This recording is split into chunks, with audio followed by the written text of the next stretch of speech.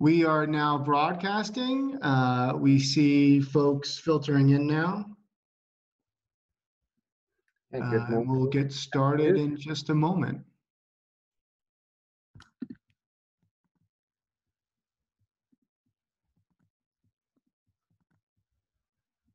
I hope everybody can see us okay. Should see Emerson and myself.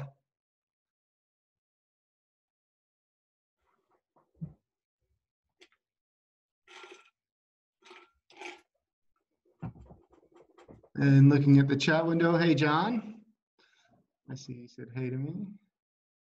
Nice to see you, or nice to hear from you.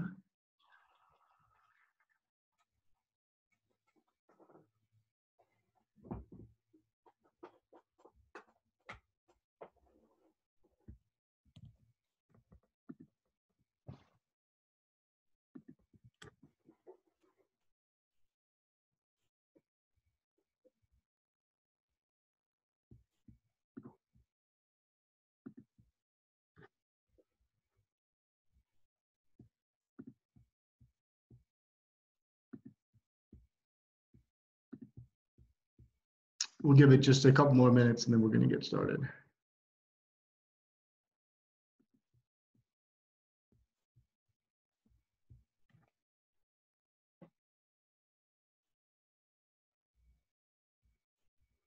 I hope everybody is doing well in the shelter-in-place, work-from-home world we now live in.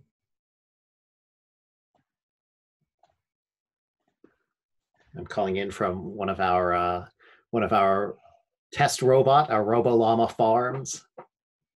Probably the first ever robot llama farm in Seattle. Yeah, and we are practicing extreme social distancing here because Emerson's in Seattle and I'm in Peru. So very little chance that there'll be any sort of transmission.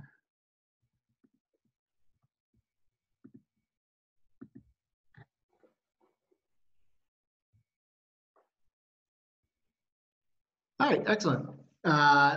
Well, we will go ahead and get started here. Thanks everybody for joining us. Good morning and good afternoon, depending on where you are. We're really excited about this webinar because this is our, not our introduction, we actually did that last month, but this is our first webinar on our test robot, which is a new product that we're really excited to introduce. It's really a natural extension to what we've already built, which I think you'll see as we go through it. But we think it's really exciting for our customers, and we think it's a very helpful thing for the voice ecosystem in general.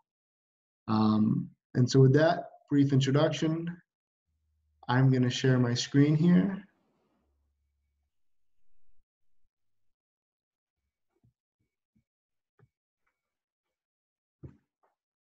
And just briefly, some of you may know me already. I'm John Kelvey. I'm the CEO and co-founder of Bespoken, and I'm joined here with Emerson Sklar. Yeah, hi, I'm Emerson Sklar. I'm the chief evangelist of Bespoken. And as I mentioned, we're going to be going through our Bespoken Test Robot. Do a brief introduction to what we do in general as a company, talk about some of the market trends that we see, especially ones that we think are sort of spurring on the need that we see for this new product. Talk about some of the challenges of testing, do a nice demonstration, really in-depth demonstration of what we have to offer, and then we'll leave some time at the end for Q&A. I should mention, one, we're recording the session, so if you lose connectivity or if you drop off, we'll be sending around the recording afterwards, which we think is a really helpful thing. Additionally, you'll see there's a chat window there as well as a Q&A window. Emerson and I will try to monitor that as we're going through. And if you have questions as we're going through it, we'll try to kind of work that in to make this a bit interactive. So do feel free to ask us questions. We'd like to make sure that we cover everything well. And so as background on us, we're the leaders in voice testing, tuning, and monitoring. We're the only company recognized by Amazon and Google to provide this. The way that we do it is we provide the ability for testers and developers to simulate real people talking to devices, to voice-first devices. We capture and analyze the responses. We do this in a way that's very fast, it's very reliable, and it's completely automated. And based on the analysis we do with those results, we actually provide very specific guidance on how to correct any issues that are seen, as well as how to tune, anything with the speech recognition or NLU.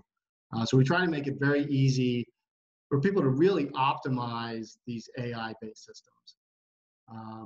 And we work with a lot of great companies that are out there, helping them build very high quality, reliable voice experiences, really helping them to achieve, we think is a gold standard, sort of 5-star voice experiences, and doing it in a way that removes a lot of the tedium. It's definitely a pain point for our customers, not just that sometimes these things don't work so well, it's also a pain point just going through and actually testing, being sort of trapped in a room, chanting at devices. It's not a lot of fun. And we like to think our customers really wholeheartedly agree. People like Mercedes-Benz, Ford, Roku, Spotify. These are some of the dozens of customers that we have using their software. And Emerson, I'm going to invite you to talk about some of the demand that we see. Yeah, thanks, John. So it's really pretty fascinating for me to see how voice as a community, as a technology, has grown over the last several years.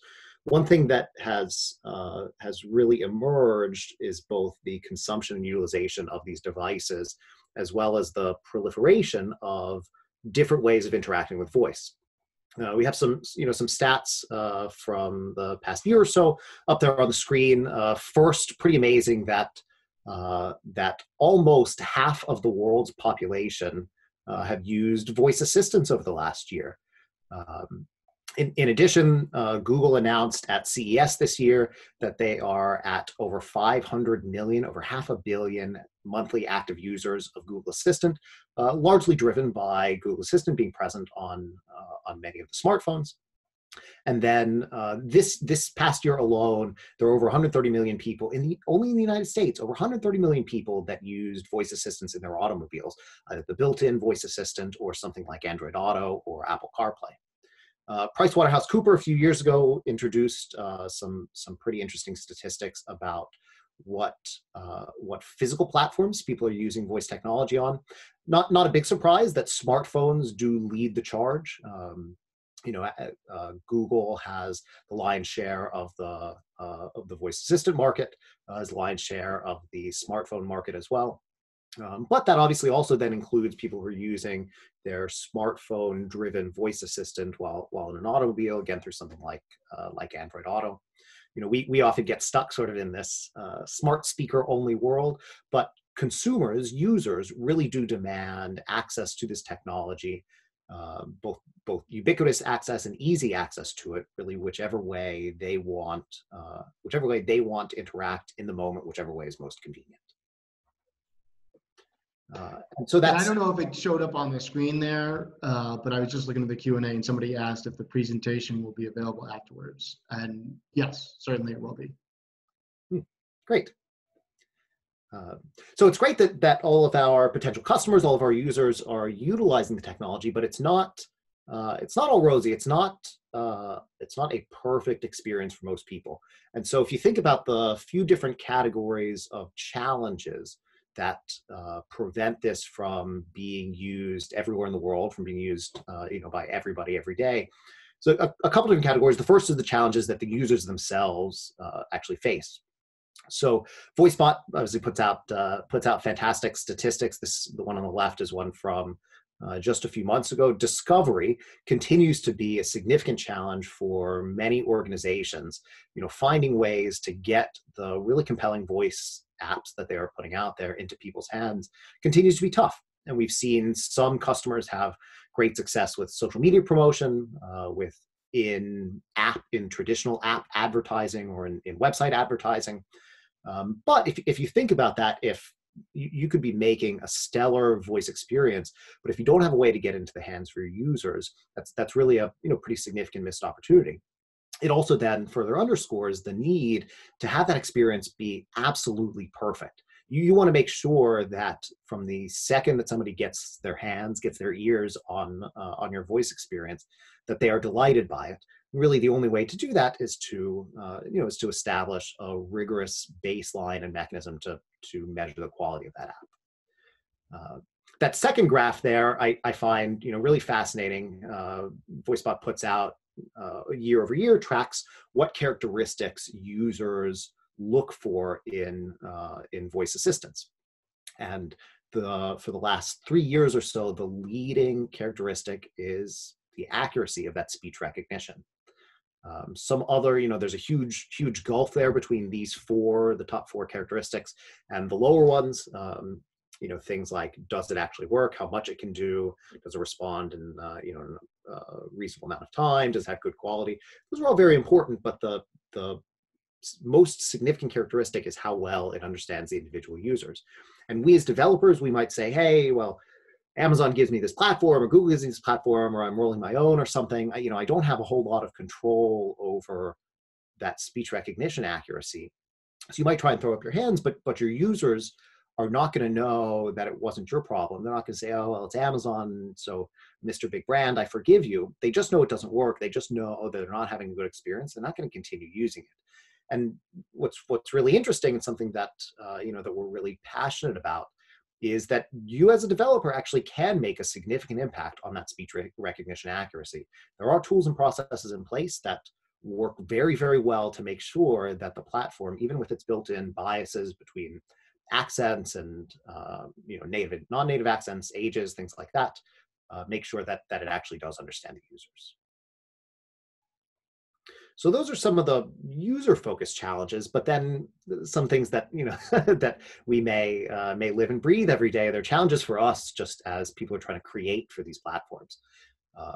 The first challenge, and this is something that I've been saying for years, is that the way that we've done testing in the past really doesn't fit the new paradigm of voice. It's great that we may be experts in testing for GUI-based applications, but like Brett Kinsella says, everybody's thumbs are the same, but everybody's voices are different. And so, I might be able to really effectively test a mobile app, same way that you might be able to really effectively test a mobile app. But that doesn't mean that we're going to have the same experience when we're trying to test this voice app. Even for an organization like Amazon or Google, it makes it a huge challenge to understand how it's going to perform in your users' hands. The second characteristic is that the simple fact of the acoustic environment, the interaction with audio itself, is a significant challenge. It is really tough for any organization to know what's going to happen outside of a laboratory. And so, if I'm driving, that looks like a 308 Ferrari or something, if I'm driving my cool Ferrari and somehow I've built in voice characteristics, I might know that it works really well if I'm sitting in my living room where I have my car parked. But if I'm driving at 10 miles an hour, at 30 miles an hour, if I have the windows up versus the windows down, if I have music playing, I don't know how well it's going to work. And those things are very difficult and often sometimes dangerous to try and test with real people. But they are certainly important to cover if you want to make sure that your user's having a great experience.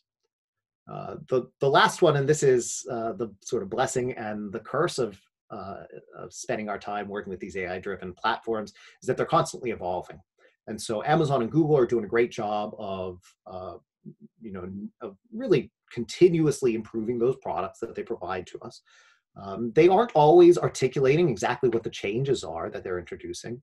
And then simply by virtue of it being an AI-driven platform, a lot of changes that are happening, we as humans, we as developers, don't really have a whole lot of insight into them.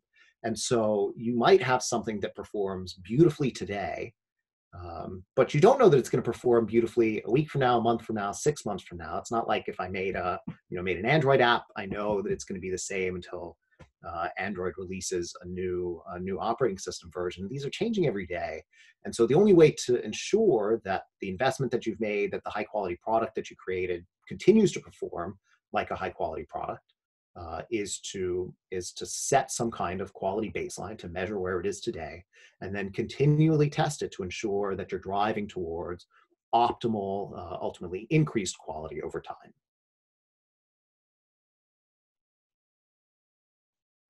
And then above the people who are actually doing the implementation themselves, above the sort of developer level, there are a lot of challenges for people who are deciding what platform to invest in. So this is the VoiceBot gown model.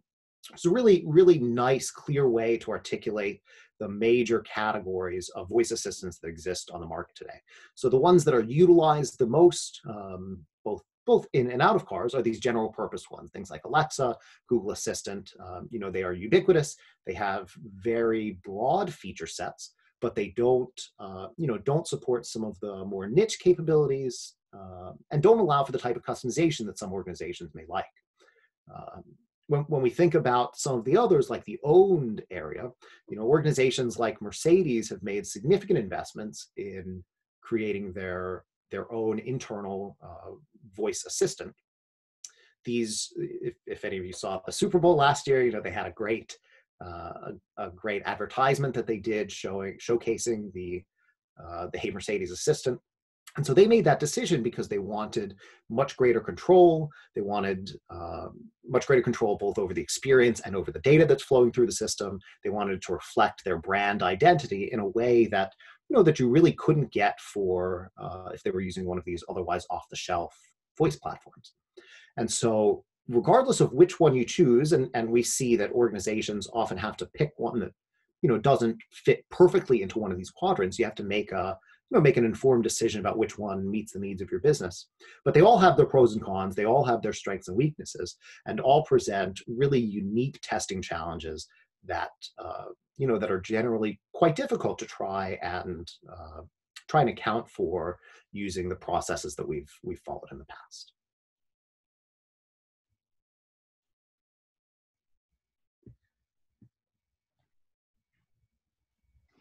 All right, thank you for that overview, Emerson. I think that's really helpful. In terms of how we actually affect all this testing, these are sort of the key considerations that we've identified for developers and for builders of voice experiences. Starting at the top here, and working across the entire development lifecycle, we offer tools for unit testing, which a lot of you may be familiar with. The unit testing is really focused on making sure that the code works correctly. The benefits are manifold with this. What we would highlight is by using the unit testing, you're going to be able to develop much faster because you're able to do things locally on your laptop without getting stuck doing lots of deployments. Either pushing out new versions of an interaction model or new versions of a Lambda. And then you're also going to have these automated tests that you can run at any time. So those two things together, it leads to a higher quality outcome that comes along much faster. And so it's a really fantastic tool for developers, but we don't think that people should stop there. The unit testing really is going to focus on that code part. When you're thinking about making sure the system works as a whole, the end-to-end testing is really critical. And end-to-end testing means really, obviously testing the full integration of a system, but especially for voice, it means testing that AI component, the speech recognition and the NLU. That's obviously critical, and that's really just as important as testing the code portions. So the end-to-end testing, we've typically done this using our virtual devices. We're going to tell you how we do it with our test robots in a moment. But for our virtual devices, the way they work is we actually have our own software-only implementation of a physical device. It works very similar to what you have with an Amazon Echo or with a Google Home, but it comes with this difference that you can interact with it completely programmatically. So in doing this, it makes it much easier to write your test, but it's very closely simulating an actual person sitting there and talking to a device. And that's extremely useful for doing that full cycle of testing. And so with that end-to-end testing, you can do complete regression tests, really do thorough QA. And then as you get into the mode where your skill is actually live, you can do the continuous testing, which we also refer to as monitoring. What we're doing there is we're typically taking a subset of those tests that we do for the end-to-end testing, and then we're running them on a routine basis. So for functional tests, you might have 100 test cases, you might have 1,000. You're not going to run all of those every 5 minutes. With the continuous testing, you take key scenarios and then you run those on a 5 or 30-minute basis. Something that's going to really exercise the complete system and ensure that it's working as a whole routinely. But then also, alert you if there's any issues with it at all. Similarly, and also building upon our virtual devices, we offer the usability performance testing.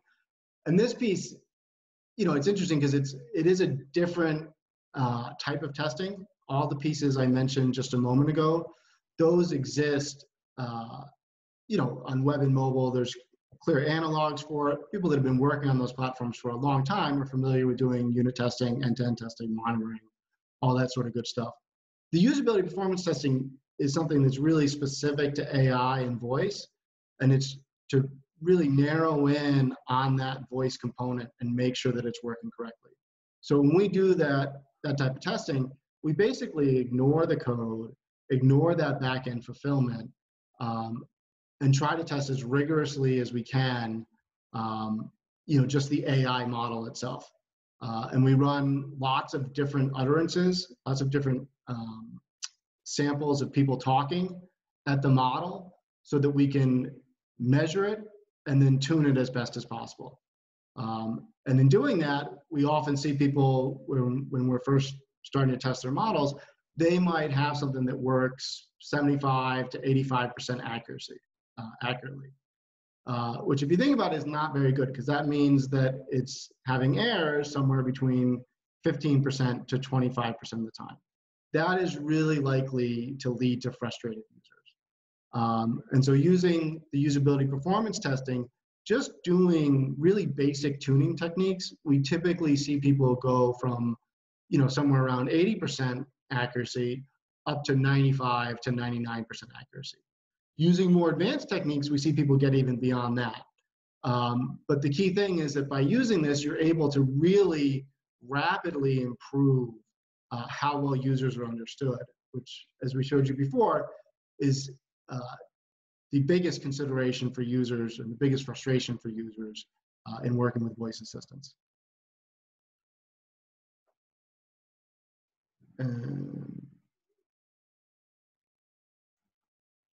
Yeah, I should just mention, because I saw a notification on my phone about it. So it does seem like someone sort of Zoom bombed us. I put some messages in the chat window. I apologize for that. Somebody knows how to delete that. If Emerson knows how to delete it, please do. I don't know how to, but sorry about that. We're very technically savvy, but I guess we're not immune to the Zoom bombing. Anyway, so end-to-end testing, to show you guys in more depth how that works. You see the slide here, but I'm just going to show you a demo on how we do this typically. Now, these are tests that we set up to use our virtual devices. The great news is with our test robots that we're going to show you in a moment, you can use the exact same type of tests. So, your test protocol really does not need to change at all. We're just opening up new possibilities for testing. And so we maintain the exact same APIs, the exact same scripting capabilities. Everything that you may be accustomed to doing with us, you can continue to do with the test robots, and you can actually sort of swap them in and out with the virtual devices seamlessly, which we think is a rather amazing thing and also a very useful thing. But this is sort of a classic test. This is for an Alexa skill that's called Bring. It's a grocery list skill. Very simple, very nice skill. And here's probably the simplest possible test you could write. And so here we're saying open Bring. That's what we're going to actually say to the device. And then welcome to bring, that's what we're expecting back as a response. So open bring, this text, this is going to be transformed into audio. We use text to speech to do that. We take that audio then and we send it to Alexa or Google Assistant or Houndify or whatever platform you want to test. That in turn will either be handled directly by the assistant or can be passed on to your skill or action. We get a response from the skill or action. The response is a combination of audio and JSON. The audio is the spoken portion. The JSON contains information about the display, other sorts of metadata. And then with that audio part, we turn it back into text, and then we compare it to this expected response. So lots of steps that are happening in that chain, but in terms of the actual test itself, we think conceptually it's really simple and intuitive, easy to write, easy to maintain, easy to even share with stakeholders for auditing. But some complex pieces to actually make that all work together. These tests can get a lot more complicated. I'm not going to go through the full set of capabilities here in this webinar, but we have underlying SDKs and APIs. You can really do very sophisticated testing with it. And just to highlight some of those more advanced capabilities, here's a test that's running through a whole conversation. So it's not just launching a skill, it's having a conversation back and forth. It's using a wildcard. It could be using a regular expression. We can check variable different responses. So, if your skill kind of varies up how it replies to users, we can also test for that rather easily. You can easily create very sophisticated, very thorough tests, that we still think are highly readable and maintainable. And so that's how we've done our tests using virtual devices. Still a fantastic way to do it. But then, we're extremely excited. We're excited to offer our test robots because we have run into some catches with this. So what are those? What are the sort of gotchas that we have using virtual devices? Well, one is not all platforms are open. So a lot of our customers, they may be using Siri, they may be using Bixby, they may have a mobile app in which they put their own voice assistant into it. There's a lot of platforms out there where they don't have an ability to actually offer a virtual device. And so that's a limitation. And that's, for a lot of those devices, there's really no way to do automated testing before we created this test robot. So overcoming that limitation was very important for us. Additionally, the device platforms that are out there, they're works in progress, they're evolving constantly, and the sort of capabilities that we can offer via a virtual device is not always the same as what you're going to have for first-party devices. And so there's features, for example, with Alexa that, they're only available, essentially to Amazon. That's okay. I mean, that's certainly Amazon's prerogative to do that. But again, we've seen this become a frustration for our customers where they really do want to automate their testing and tuning process completely. And then lastly, you get into very specific form factors, very specific scenarios that have to do with the physical device itself. And so I put a picture of the Echo Spot here. I know that's a discontinued product, but I think it's a good one to pick on because, one, people still have it, even though it's discontinued, right? Presumably Amazon sold a good number of these. In addition, it's got, the screen is really cool, right? But it's this tiny little form factor. And if you've been building for, say, the Echo Show, and you're used to having a larger screen and you focused yourself on that, you may be surprised, especially if you don't have an Echo Spot on your desk, you may be really surprised by what comes up on it. It may not look like what you were sort of expecting or hoping for. And so having the ability to test these very specific form factors to make sure that no matter where your voice experience is being delivered, that it really looks great and behaves great. These are all sort of obstacles that we are running into. And it's what led us to the Bespoken Test Robot. And so here we show the test robot in the box that it sits in. We tend to highlight the box a lot just because it does the soundproofing, and it's sort of a critical piece to making the whole thing work. But in terms of the components of it, what we put inside those boxes, there's obviously the device being tested. There's a microphone, and that's what we're using to capture responses from the device. There's a computer that sort of operates the whole thing. There's a camera that captures the image of what's on the device, and that's how we validate the display. And then there's a speaker as well, and that's how we actually talk to the device. So we have all these pieces that come together so that we can thoroughly test any sort of device that you can think of. And so how does it come together? Well, let's think about a really simple sort of test before we go into some more in-depth demos. If we say, Alexa, turn on the lights, and then we're looking for an expected response of, okay, I turn them on. What actually happens with that test, and you can write one that looks exactly like that, is the test robot speaks the utterance via that speaker to the device under test. So it actually, plays audio akin to, myself or Emerson or anyone just talking to a normal device. That device that's being tested, it's going to process that utterance. It comes back with an audio response in most cases. We capture that audio response with our microphone, and we're converting that to actual text using speech to text. We're also capturing the graphical response by taking a picture of what's on the screen, and we apply machine vision and OCR to that. And by doing that, we're able to capture the text that's on the screen. And then we take all that output, and then we're comparing it to our actual test. So when we actually run, when we do this utterance, we get back that text transcription of what was said in reply, and we're going to then finally compare it to here. And so it's really similar in terms of everything that's happened to what we were doing with the virtual devices, but with the difference that we're using real analog audio and video to do that testing.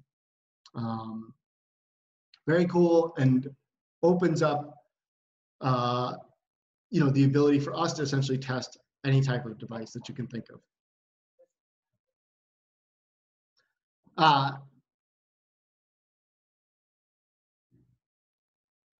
And so, some of the great benefits of doing this, you don't have to rely on human testers.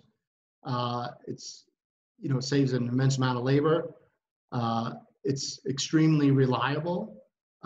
In running this, you're able to run the exact same test day in, day out, in the exact same environment, using speakers. If you're using generated audio, that are going to use the exact same inflection and pronunciation. So you can get really consistent results. And it's extremely customizable. We've already, in the time that essentially we started piloting this product last year, at the end of last year, through, just in the last month, we've seen a ton of different scenarios. We've seen custom devices, we've seen mobile devices, interesting scenarios with the Amazon Echo devices, Google Assistant. It's been remarkable the types of use cases and scenarios we've been able to test in a short period of time. And so it all kind of adds up to the fact that, that slogan that we started with, that with our test robots, if you can talk to it, we can test it. And so to show us now how that's true, I'm going to stop sharing and let Emerson do a demonstration. All right, let's see.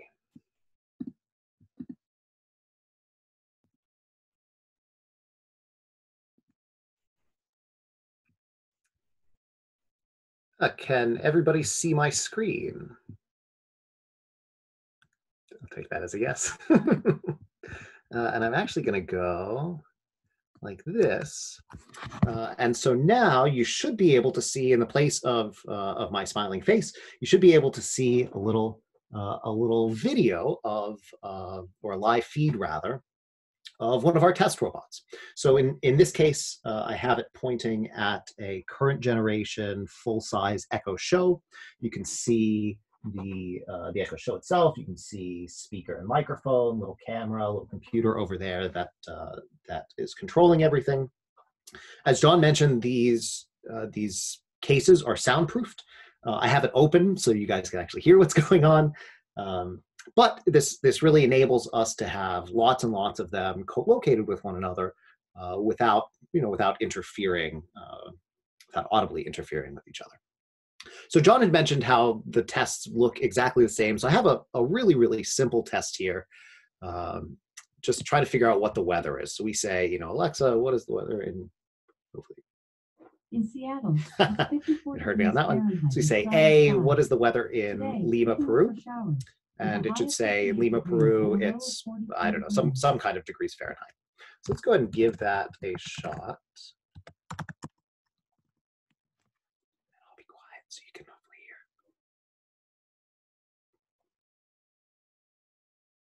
hear. Alexa, what is the weather in Lima, Peru?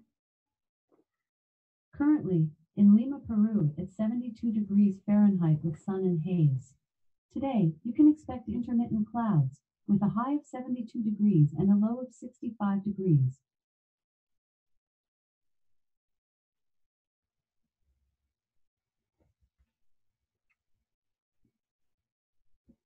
All right, so pretty interesting there. So a couple interesting takeaways. So first is that it mispronounced the word Lima. Not a huge surprise, if not particularly surprising that the Amazon Polly text-to-speech pronounced it like a lima bean instead of like Lima, Peru. We'll see what we can do to try and correct for that. Here on the right-hand side, I have kind of all of the response output that we got back. So I'll go ahead and take a look. Let's take a look at this picture, see what it looks like. Yeah, so okay, so there we can see, exactly what the image looks like that it would be doing the OCR and image recognition on. And you can see that it's a little blurry, it's a little out of focus. Again, these are designed to be in the case completely closed. It gets much crisper. Just to show you an idea of what that looks like. Here's one that I ran right before we kicked off the webinar. So you can see it's totally in the dark, but much sharper image, much more pleasant picture. And we actually do output exactly what the results of that OCR are. So here's kind of the output from that previous test. So it's pretty darn close. We see it was 70 degrees. That's that extra 0. It had a bar between them, or 65 degrees. I'd try Alexa, what's the weather in Paris? So pretty amazing what it can do there. But kind of as we heard, it mispronounced one of the words. And even if you think about words that are easy to pronounce for native speakers of a language, that might account for some of your users. It certainly doesn't account for all of your users. There are a lot of circumstances where you may need to manipulate the pronunciation, either because it's a word that text-to-speech might struggle with, or because you want to see what the experience would be for somebody who has a very thick American English accent or a very thick non-American English accent. And so just the same way that in your skill or action, you can build in SSML, we support that full capability as well. So, I can do the exact same test, and I can say, A, what is the weather in? And then I can use the phonetic pronunciation to actually change exactly how it's pronouncing it. So I'll go ahead and run that test. And we should hear it hopefully pronounce it correctly. Alexa, what is the weather in Lima, Peru? Currently, in Lima, Peru, it's 72 degrees Fahrenheit with sun and haze. Today, you can expect intermittent clouds, with a high of 72 degrees and a low of 65 degrees. All right, so that one was a little bit better. Actually pronounced it correctly. So that's great. You know, those are very simple tests validating, you know, just sort of one-off interactions. But as John showed with the bring example, it doesn't just have to be a one-off utterance. We can actually get into, you know, more complex conversations. So in this case, I'm trying to set a timer. So I say A, set a timer. Got some more SSML in there to pause for a little while and say that I want it to be a 30-minute timer. And then I'm going back in and checking what my timers are, making sure that I actually have them. In this case, it should hopefully verify that I do have a 30-minute timer with who knows how much time left, and then canceling that one. So let's give that.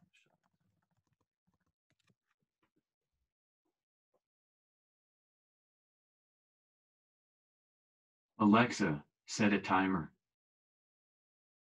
Timer for how long? 30 minutes. 30 minutes, starting now.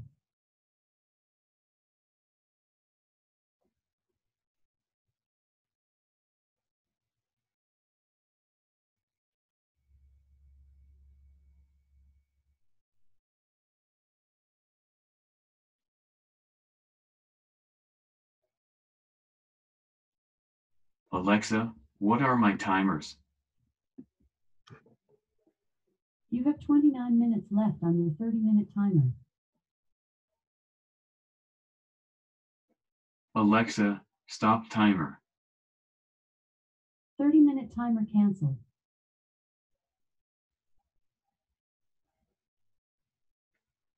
All right. So good. Now it's not going to go off after this presentation is over. So that's, you know, that's it's great that we can do one-off utterances. Great that we can do somewhat more complex, you know, more complex multi-turn dialogues or conversations. But it's often not enough to just validate the audio response that comes back. As John had mentioned, we want to make sure if we run into specific form factors, or if you have a multimodal application, which you know, many customers expect that you will have, want to make sure that the other content comes back and is displayed properly as well. So as John mentioned, you know, we do optical character recognition to convert whatever's on the screen back to text. We can do image recognition to make sure things like logos are displayed. So in this case, you know, I'm going to try and play some music. I'm going to try and play the station Z100 on iHeartRadio. And I expect that it should come back and tell me that Z100 is actually playing. Now, I've got a couple different potential responses back for this card content, for the sort of transcription of the, or for the result of that OCR. And as I mentioned, we've got these cases open, so you know, the camera is not tuned to kind of, it's not tuned to perfectly operate in that environment. So hopefully it comes back and says Z100, but it might just say, you know, Z10 or ZIO, might just say 100. So, and again, you know, in a kind of production utilization, these would be closed, and we would pass fail it based on whether or not exactly Z100 came back. So let's go ahead and give this a shot. Hopefully it's not any inappropriate music that's going to play.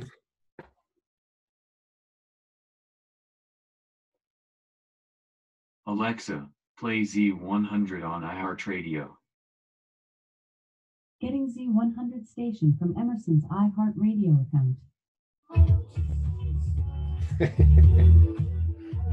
Alexa, stop music.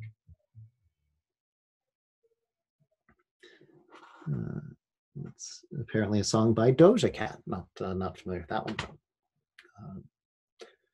So great. So, you know, again, these utilizing this really fairly simple approach to creating the tests, to enhancing the test to reflect, you know, the content that you're serving back, and then executing them in a repeated, unmonitored, reliable way, really does both significantly increase not only your efficiency as a developer or as a tester, certainly provides significant quality of life improvements from not having to sit and say, hey, play Z100 you know, 50 times a day.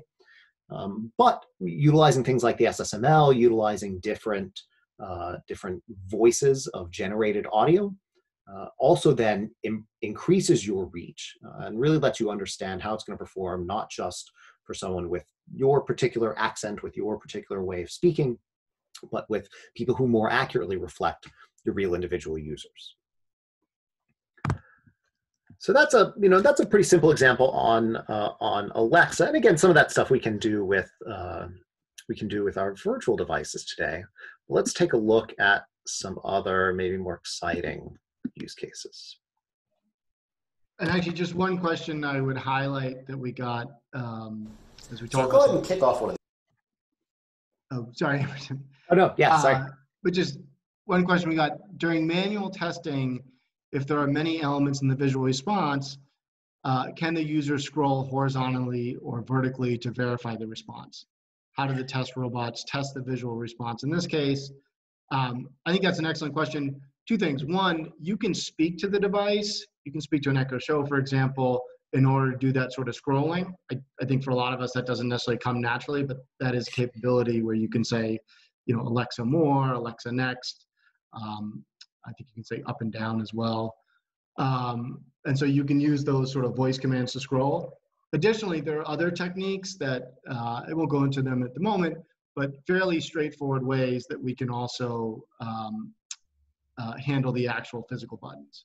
So if that's something of interest, certainly we can follow up with you on that. Great. Yeah, great. Yeah, sorry, Everson, please proceed. So here I have a video that I recorded back in March of executing some simple tests against a first generation Facebook portal. And I don't know how many of you guys out there have a Facebook portal in your home. It's a fascinating device because it has both obviously Facebook's assistant, the portal assistant, as well as Alexa on it. And so, that's a really interesting one where just using a virtual device, you're not going to be able to really interact with both of those different types of assistants, not to mention the fact that the Facebook portal is a totally closed ecosystem. But something that is a really natural use case for these test robots. These tests, and you should be able to hear the test robot actually speaking the utterance and the response from the portal. Here in the terminal window as well, you'll see any of the responses we're getting back, transcription of the audio response, and any text on the Hey portal, what is the weather tomorrow? Tomorrow in Seattle, it'll be mostly cloudy with a high of 52 and a low of 41.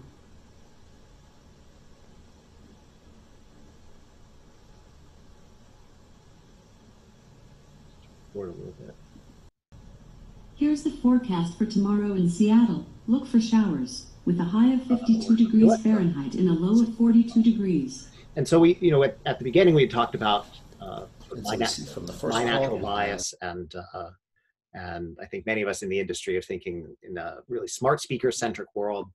It's not limited to just testing things that look and act like smart speakers. One of the big use cases we see with some of our customers, both our automotive customers, as well as people who are building experiences that someone could conceivably use in an automobile, is wanting to actually test in cars.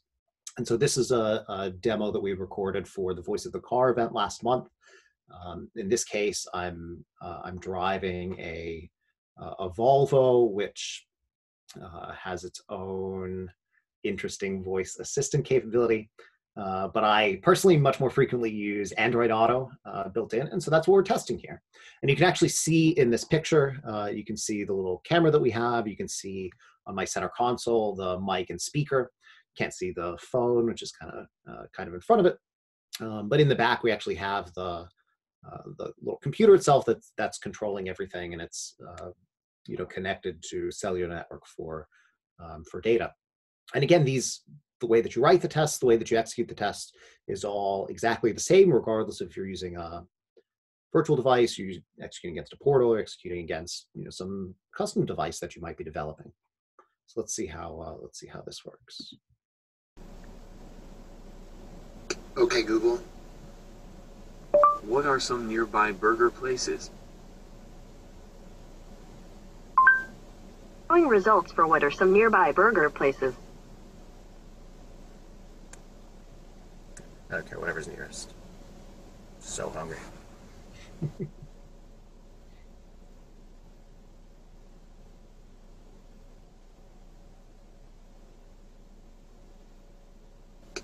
Google. Navigate. All right, 8 ounces. Burger & Co. Let's go.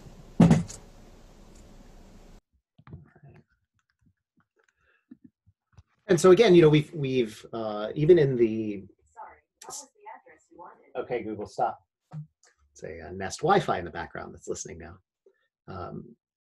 So we've really found that that there are just fascinating use cases that this opens up. In that case, I was actually physically driving around, closed course, professional driver, something like that. But for doing real testing, I wouldn't actually need to be on the move. I wouldn't need to be anywhere as long as I have some remote connectivity. In this case, I was broadcasting cellular data from a cell phone. But for example, when we're doing some testing for doing some other automotive testing, just having close enough to a Wi-Fi, and it really then removes the need for a person to be sitting in the driver's seat, second person, the actual tester, be sitting in the passenger seat.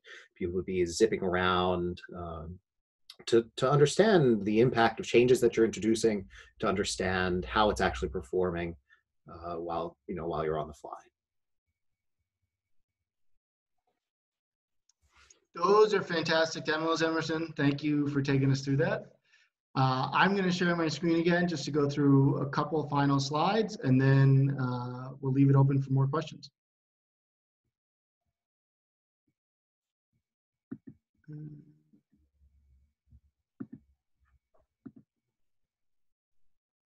So this slide looks a bit repetitive, but we put it here just because we do really like to emphasize that ensuring that your users are well understood, it's the biggest challenge for voice. And the solution that we offer, both in terms of the virtual devices as well as the test robots, is really by far the best way to actually make a dent in that. So if you really, if you're serious about your voice experiences, as I would say many, if not all of our customers are, and you really want to deliver something that's great for your customers, something that they're going to come back to, this is a problem that you need to concentrate on. And we are really happy to report that it's not something that you need a PhD in AI to do.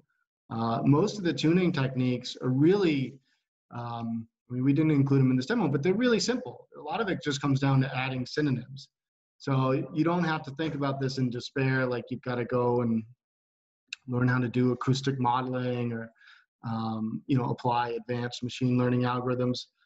Not at all. And in fact, you couldn't even if you wanted to, because for most of the platforms, you don't have that sort of access.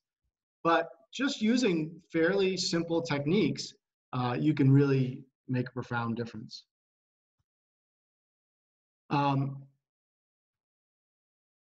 And so during this presentation, we like to think that we've established that there's some significant challenges with development and testing. Making sure that things work in a high quality way across platforms, as well as making sure that you're actually testing the scenarios that are most relevant to your users. So given all these things and all these sorts of challenges that we have, how do we then best actually solve this?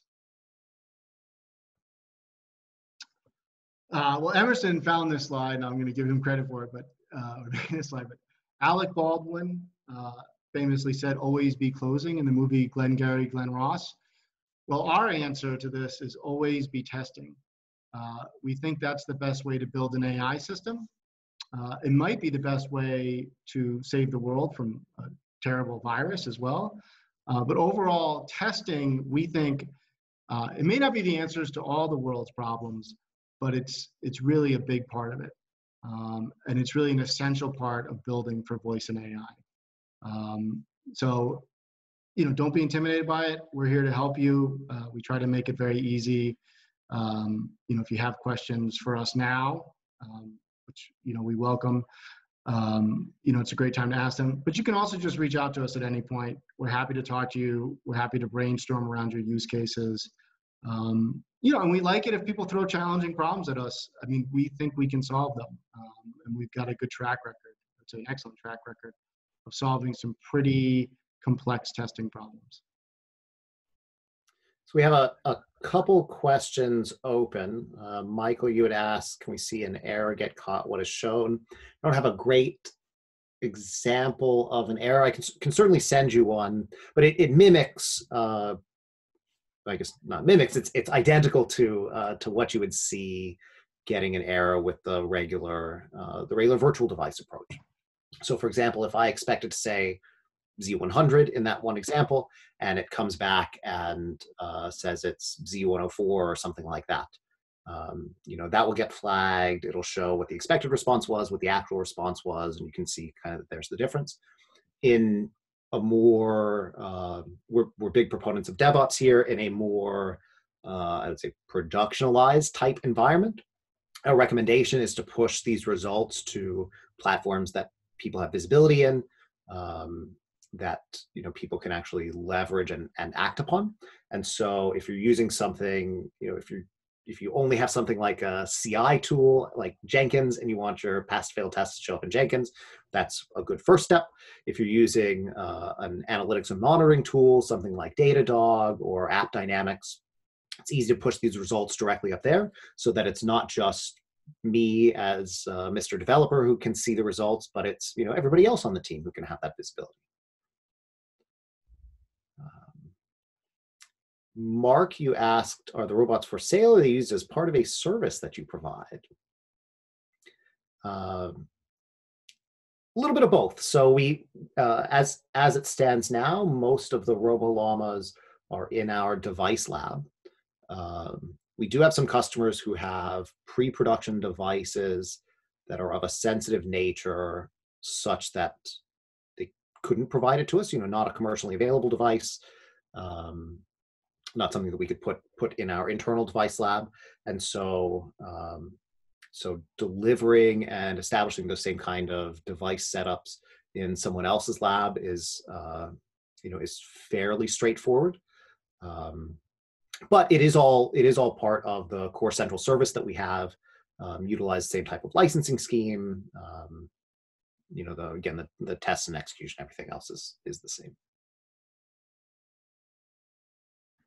Yeah, and I would also just highlight with that, I mean, if you do have a testing need that would require one of these test robots, you know, it's not as fast to set up as a virtual device, which is like 2 clicks, but, you know, we can provision these things extremely quickly. It's not like there's some big turnaround time. We try to make it, we really try to make it feel as seamless as possible between whether you're using these test robots or the virtual devices. I mean, there's a difference in the use cases, so it's not like there's no distinction between them, but in terms of the APIs, in terms of the way that we provision them, we really try to just make it almost transparent to the user.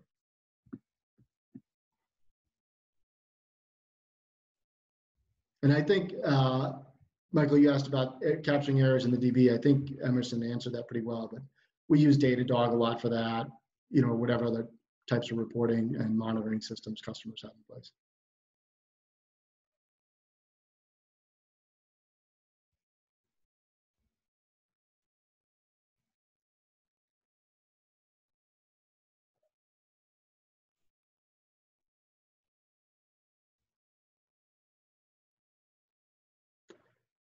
Two more minutes to 1. Any more questions for us?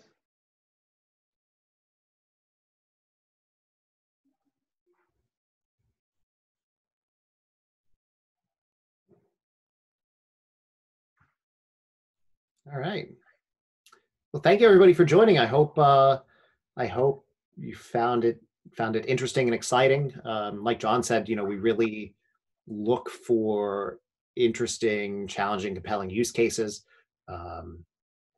So if you have some kind of unique need that might be solved by virtual devices, might be solved by test robots, you know, we welcome the challenge. All right. Thanks a lot, guys. Have a great day.